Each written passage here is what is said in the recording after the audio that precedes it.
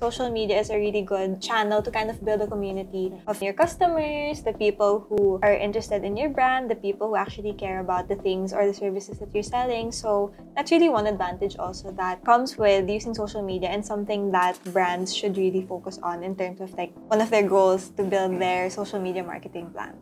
Welcome to the Payo E-Commerce Academy podcast, where we help you with your e-commerce journey. Here is our host, Althea. Hi everyone, and welcome to another episode of the Payo E-Commerce Academy podcast. I'm Coach Althea, and I'm excited to tackle today's topic. So I'm sure you're familiar with social media and its different platforms, but how much do you know about social media marketing? Well, our guests today are going to help you learn more about it. Please welcome Camille Reguya, Payo's Senior Brand Manager, and Dennis Hilario, Payo's CTO. Hello. Welcome, guys. Welcome. I'm back again. Yes, he's back. And she's back back. again. We're all back. So again, thank you for joining us today. And I know that this topic is something that both of you are very knowledgeable about. And Sir Dennis, I know you work on social media even outside the company. Like you do it personally, right, as well. So I'm sure business owners are interested to know about social media marketing. So let's dive right into it. First of all, can you take us through the current landscape? Like, how has it changed the past year? So, siguro ang like Facebook, TikTok, ganyan. Mm-hmm. So, right now, si Facebook, before like 2009, di ba? Yeah. 2009 ako nag-start mag-Facebook. So, ang mga millennials, karamihan na user ngayon. Pero ngayon, unti-unti na nadadivert yung mga target audience na. So, yung Facebook right now, most of the user is yung medyo may edad na. So, yung mga millennials, like Gen Z, lumilipat na sila sa TikTok right now. I see. Also right now, like si LinkedIn na observe ko din na before very formal, yung mga postings, like more on job hiring. Yeah. Pero ngayon right now, makikita mo, meron na silang mga motivational. True. Meron na din silang mga techniques, may mga seminar na rin na sinishare sa platform nila. Yeah. Ako naman, yung in another angle, parang I think last year was like mga videos mostly are heavily edited. Heavily edited, no? Like mag-e-effort ka talaga. So it takes kasi I think before that yung nag-trend talaga are raw videos lang sometime 2016, 17, and then naging highly or heavily edited na yung videos.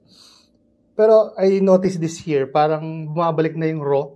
Yeah. I mean, parang bumabalik na yung raw videos, mas authentic. Parang ganun lang siya, nagtitrend tapos namamatay tapos bumabalik ulit, something like that. Ano? I think to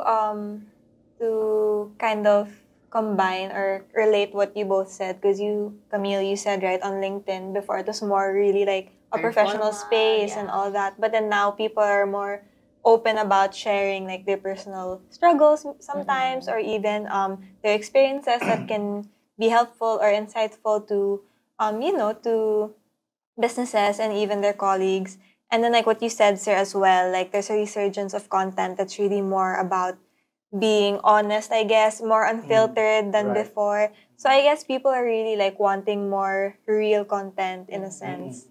So yeah, that's true. I think I have observed that as well as a user. So that's pretty spot on. Okay, so now let's focus on the actual topic of the podcast, which is social media marketing. Why do you think it has become such a big thing in the past few years? Maybe it's because of the pandemic. Because dati parang ini-ignore ng mga businessman yung power ng social media and then ang digital marketing. Pero nung dumating yung pandemic, walang choice lahat. Bawal lumabas, there's no traditional marketing. Kahit mag-billboard ka sa EDSA, walang makakakita kasi nasa loob lahat ng tao. True. And then, yung tanging source of na ma-promote yung product mo is a digital marketing. Ads, videos, and then yung content mas static posts, and then some they do webinars, and doon sumikat yung live selling during pandemic. So kahit ako nagbebenta ako during pandemic kasi wala ka naman gagawin, di ba? So ayun. And I think that's when people saw how versatile the online space can really be. Yeah, at saka if you look at you review the history or evolution of digital marketing, I think nag-start yan nung ano pa lang blogging days. Yes. Written blogs, di ba? So people are doing that actually even before Friendster, Facebook, etc. So nagkaroon ng Facebook. Actually, I remember my experience the first time na I was able to open my email using a mobile phone. So I was so amazed. Wow, I can bring my email here sa mobile phone, di ba? Technology. Tapos yung moment na nakapag-post ka ng photo, mobile, tapos nakikita agad ng friends mo, di ba? Tapos meron pang background music yung profile sa Friendster. Correct. And I remember on Instagram, before people would take photos of like their cereal, like the most mundane thing. Yeah, right. I think ang essence lang talaga ng social media marketing is parang dati, yung you're able to post real-time events or real-time scenarios, ano yung nangyayari sa'yo. And then in relation to business, what is really happening do sa business mo? Yung mga behind the scenes, and of course, the value that you provide sa yung market, di ba? Parang ganun. So, mas easily accessible siya, unlike yung traditional of bago ka makapag-promote, you have to go through like TV promotions, radio promotions. Yung social media kasi is, exactly. Social media kasi is practically free. Di ba? Especially if you're doing yung content, kumbaga creative really yung content mo, you'll be able to reach your target audience organically. Something like that. Or if not, you do it by posting or boosting, di ba? Okay, so you mentioned something about like the value that you provide, right, for your customers. Yeah. Having said that, what are some of the goals that brands should have in mind when it comes to creating their social media marketing plan? Like, is it about the likes? Is it about the shares? What should, what should their goals be? Sige, I'll answer first na. Siguro, I think yung question na yan is relevant to the question ng parang what is branding. Yeah. Diba? So, to be kasi branding is like two things, no? Either you want your target market or customers to achieve something na parang yung gusto nilang ma-achieve or yung pain point na gusto nilang ma-solve. Diba? So, yung content mo sa social media should be directed or yung approach mo is parang ganon. Diba? So, being able to provide solutions dun sa pain point ng customer para madala mo sila dun sa yung parang dream nila na mapuntahan or yung pain point na gusto nilang matanggal dun sa i-address, diba? Yung process kasi of social media is like, for it to be effective, you have to really have a system. Like from definition of your content or yung content calendar, tapos yung mga tinatawag na content pillars, di ba? On a macro level, you should define it based on that premise yung nabanggit ko kanina. No? Yung details na lang, yung nitty-gritty, somehow you can be creative, pero at the end of the day, your objective is that, yung nabanggit ko nga kanina, di ba? Something like that. So, it revolves around that. And kaya nga may, yung social media is not really a solo job, no? Isa rin sa, sa additional input. Kasi, it comes with so many factors and variables from copywriting, visuals, creatives, audio, video, photo, di ba? Something like that. So, these days, it's really expensive. To do social media and for you to be able to stand out dun sa market, di ba?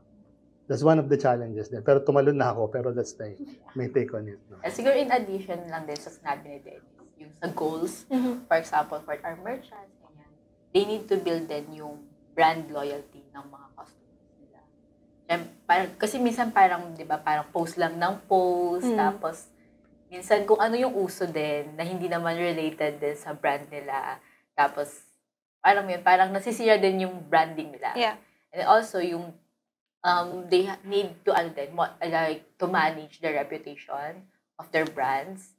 Kasi sa social media, mabilis kang sumikat, mabilis ka rin mawala. Para kung makachempo ka ng parang yung customer na mareklamo, mag-post lang kahit hindi naman totoo yung sinasabi. Yung mga brand owners din, na present sa social media, kailangan din nilang i-manage yung reputation nila, like yung mga negative comments. And then, sometimes, pag hindi ka responsive din dun sa mga nagko-comment sa'yo, mas lumalaki yung problema, di ba? Nagkakaroon ng mga issue, ganyan. And then also, stay competitive din sa market. Kasi minsan, porket nakakbawa, mga 2 to 3 videos, nag-trend na. So, minsan nagiging kampante na din yung ibang brand na, ito. Pero minsan magugulat ka, ito 3 million yung views nila. Pero after nun, 1,000 na lang, ganyan. So, they still need to, keep updated and then competitive. Yeah, I think that's so true because in social media, there's not really like a foolproof formula, you know? Like sometimes brands can do something and people are gonna love it. Like your video's gonna get so many engagements, so many shares and whatnot. And then the next day you try the same thing and it's just not working like it was. So that's true. And to kind of add also to what you said about loyalty, I think that's true also. Like social media is a really good channel to kind of build a community of like your customers, the people who are interested in your brand, the people who actually care about the things or the services that you're selling. So that's really one advantage also that that comes with using social media and something that brands should really focus on in terms of like, one of their goals to build their social media marketing plan. Saka consistency rin yung key, di ba? Kasi some brands is na parang iba-iba yung messaging nila. Or at times, daily sila mag-post and then after a month, magiging once a week na lang and then babalik na naman sa, So parang walang consistency, di ba? True. So we talked about some of the goals that brands should have. Let's talk about some of the misconceptions that they might have when it comes to social media marketing. So for me, siguro, one of the misconceptions din ng mga, like for example, if si Dennis, meron siyang like a marketing agency, nagmamanage nila ng mga social media. Sometimes yung mga client, ini-expect nila like if you mag-ask at meron kang quotation, akala nila mura ang social media. Para minsan akala pa nila free yung posting. Pero syempre, if you want to build your brand, you need to invest then like the ads, of course, and influencer marketing. Like, wala na, sa kanya akala nila mayroong overnight success sa social media. Lalo na like, for example, if very traditional din yung company, like old, hindi naman like also, medyo may kaedadan na yung may-ari, like, first time nila pupunta sa mag-invest sa digital marketing. Ina-expect nila, like, pag ginawa mo to kinabukasan okay na, like, successful na. Pero hindi ganun kasi, like, sa social media. You need to build pa yung algorithm mo, yung brand mo, yung brand presence, and then, sometimes yung iba, nagpo-focus sila sa followers and likes. If though marami namang followers, maraming likes, pero walang conversion. Diba? Parang, dapat balance din. May likes, may followers, and then may conversion. So, yung din, yun siguro yung tingin ko na mga misconception ng ibang brands sa social media marketing. Right. Yeah. Well, ako naman, I think yung common misconception talaga is that they think na yung social media, especially their page, is all about themselves. Actually. Or promoting themselves, diba? But hindi na nila iniisip yung iba. But in yung reality, gusto lang nila. The people or the customers really don't care about you. What they really care about is themselves. Yeah, and the value. The value. What's in it for them, diba? So, ang nangyayari kasi is that these brands, they always talk about themselves, diba? I think nabanggit ko na rin to before na in any situation, like tayo, as friends, for example, diba?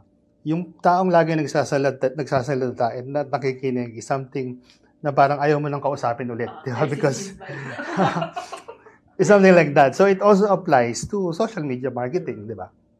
So it's really about the, yung like ko sinasabi, yung pain points of your customers and your audience. That's really what they care about. And that's really the key, the formula for you to build your community and your followers.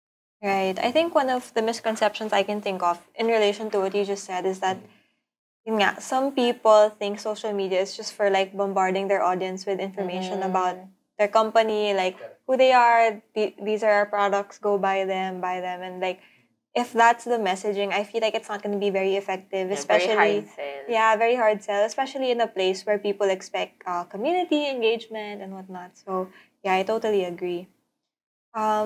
moving on, as people who are in marketing yourselves, what are some of the top tips you can give to merchants as they build their social media marketing plan?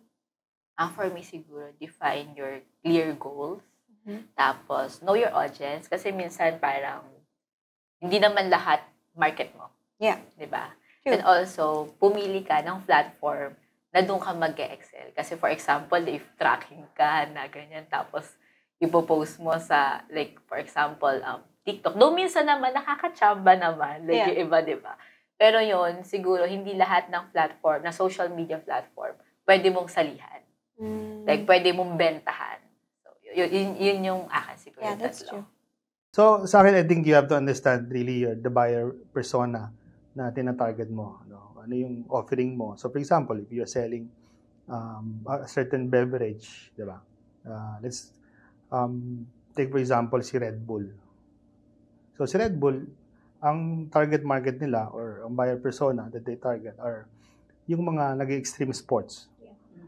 Di ba? So, if you notice, dun sa social media nila, most of their content is really about the actual videos of people doing extreme sports. Madalang ka makikita doon ng logo of Red Bull, di ba? So, bakit ganon? What's the learning doon sa particular content na yun? It's really, people can really resonate with your brand if you are really posting relevant content dun sa target buyer persona, di ba? So, once na-identify mo yung buyer persona mo, then the next step is identify the competition. What do your competition do? What are their strengths and what are their weaknesses, di ba? So, then try to position yourself dun sa weaknesses of your competition or competitors. Kasi that's where you will stand out when you start posting content. Di ba? Kasi if compare ka, for example, a furniture business, di ba? So, a furniture business at times, I think may isa dito na local, ang positioning nila is European furniture, di ba? Marami sina Taylor Living, sina ganyan. So, parang European furniture. Pero if you look at it, if you look at their website or their content, they always post about the product, di ba? Pero may mga tao or buyer persona, what they want is parang they want someone na may makausap. So that parang siguro an in-house interior designer, di ba?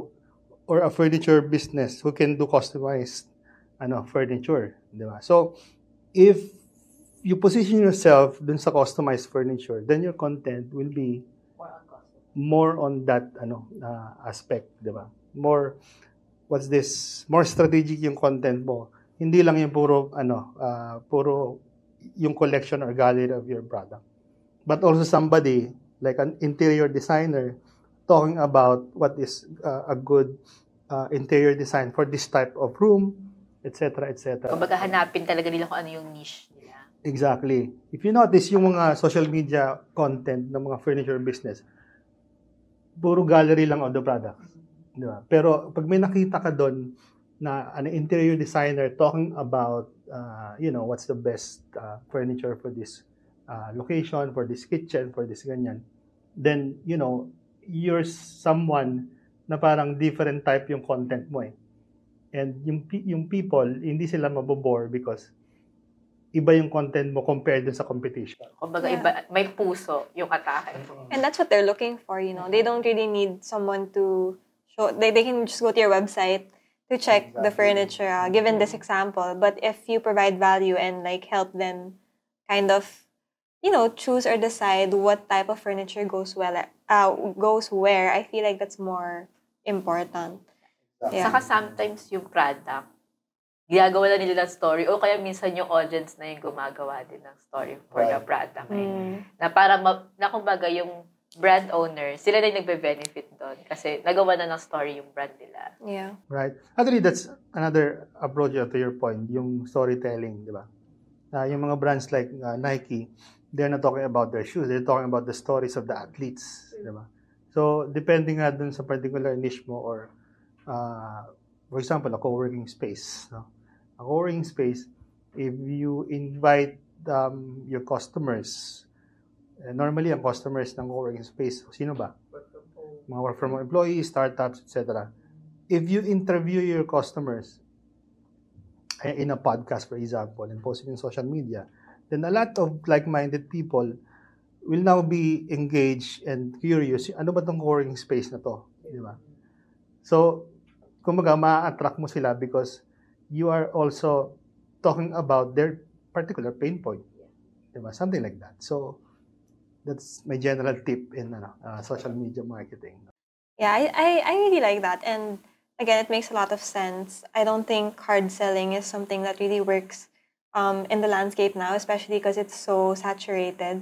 Like, there are so many stores that sell the same thing or the same service. So, yeah, kind of finding the value that you provide, or like finding the solutions to the pain points that your customers experience. That's what's key.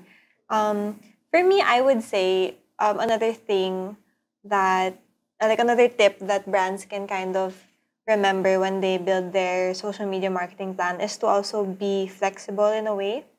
Because sometimes there are like trends that would be perfect for your brand.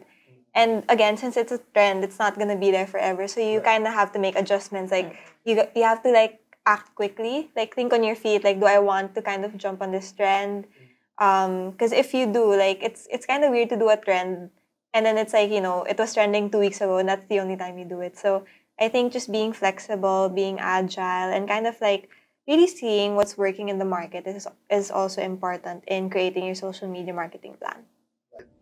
Yeah, I agree, yun nga, so you also have to be always on the lookout, ano yung trend, and then, like you said, experiment on it, and see what works. Yun yung mag-double down ka ng effort. What doesn't work, then, you can always drop, di ba?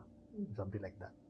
So, having talked about like everything we've talked about, do you think that every e-commerce store, every e-commerce brand should invest in social media marketing? Why or why not? Well, generally, I think I would really suggest na to be in social media if possible, you try all platforms. Kasi you'll start, especially kung nag-start ka pa lang. Kasi you'll never know what really would work, di ba? And at the same time, if you'll be dependent in one platform alone, and suddenly na-block ka niyan, or recently nag-down sa Facebook, di ba? So, wala ka na, no? So, yun nga. So, you really have to be managing your risk as well, when it comes to social media marketing. And I think for me, but at least in my opinion, you don't exist if you're not in social media. Yeah, Yeah. true. Yeah. I think that applies for people also. Yeah. Yeah. Pag may nakita ka lang speaker, hanapin mo na sa social Yeah. media. Tapos pag wala, parang sketchy. Joke lang. Yeah. Correct. Kung nasan wala yung competitor mo, nandun ka din. Para kumbaga, More channels. yeah, more chance of winning.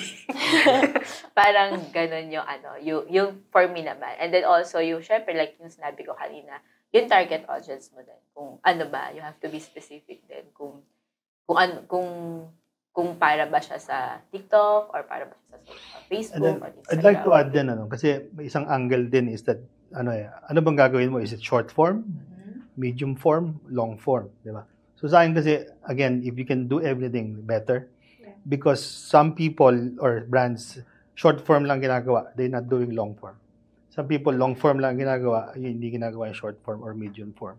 So to me, if you'll have resources and effort and budget to do it, do everything. Diba? Kasi, again, you'll stand out kasi if you're doing doing everything. Yeah. And I think by doing everything... Saka may retention. Yeah. And you see what works when you do everything. Correct. And some people kasi, well, based on my observation, yung cold audience kasi nakukuha mo sa short form. Pero once na loyal na sila sa'yo, they'll be looking for more content.